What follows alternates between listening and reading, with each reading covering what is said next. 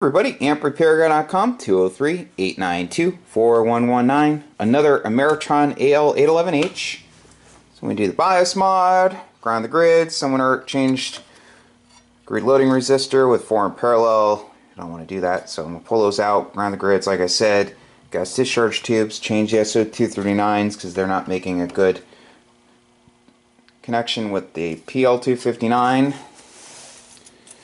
Clean the rotor switches with deoxit gold, and check everything else over. Okay, so I'll be back. And let's see, also the metal oxide varistors are in there, so I'll pull those out. Okay, see you soon.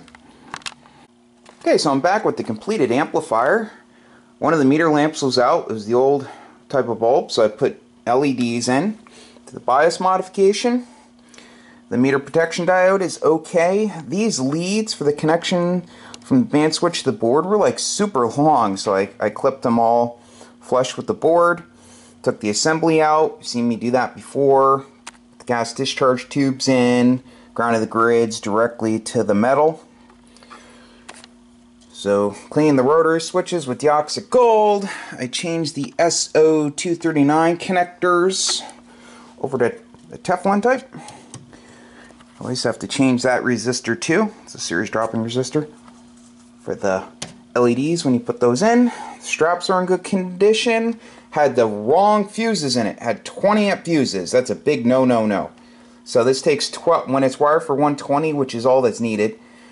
Requires 12 amp fast flow fuses. When it's wired for 220, 8 amp fast flow fuses. So you can do damage to the transformer big time if you have a short. Fuses won't pop fast enough. Okay, I also removed the metal oxide varistors down there, and this thing is good to go. Also resecured the output safety choke. Don't forget about that.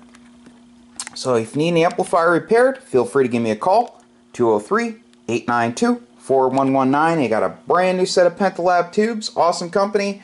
And the wire started to come unraveled at the top of the plate choke, so I secured it with some super glue. Okay, so all set.